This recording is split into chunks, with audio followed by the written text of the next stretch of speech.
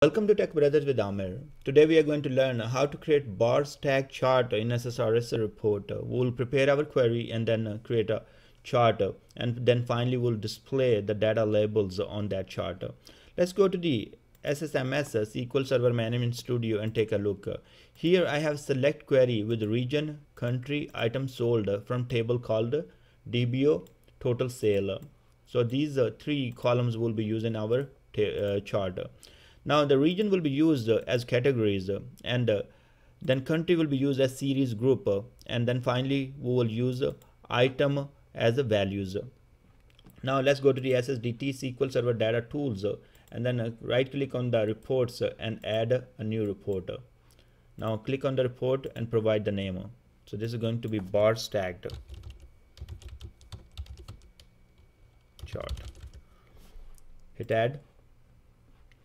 Click on the data source, add data source and provide the name. Let's call this one DS sales and use share data source reference, so it is sales and we have created that already in our project. Now next one will be creating a data set. So use the query and create the data set. So dset sales. If you have a store procedure, you can use a store procedure as well. So select the data source. In our case we have select query, so hit OK. In the design surface, right click and say insert and go to chart.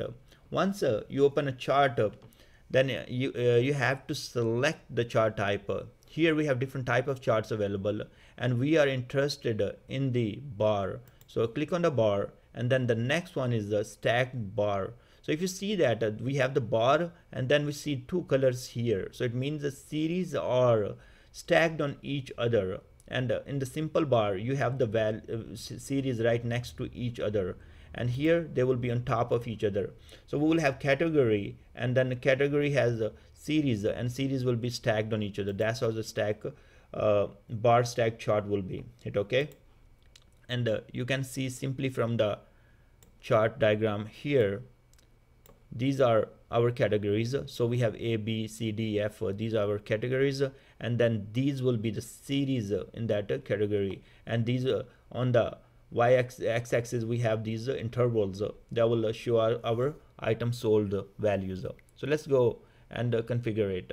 Double click chart data. First of all the values we want to show the item sold, and next in the categories let's select the region. So now I have only selected region. I did not select the series group right now. So let's preview the report now and see.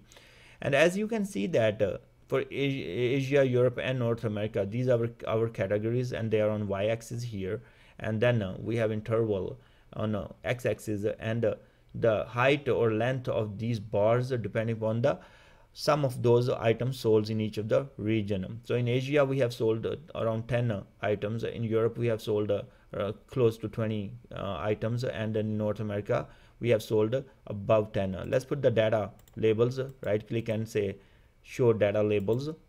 So that will work. We have data labels 11, 19 and 10. These are the total items sold in each of the region. Next part, as it is called stacked.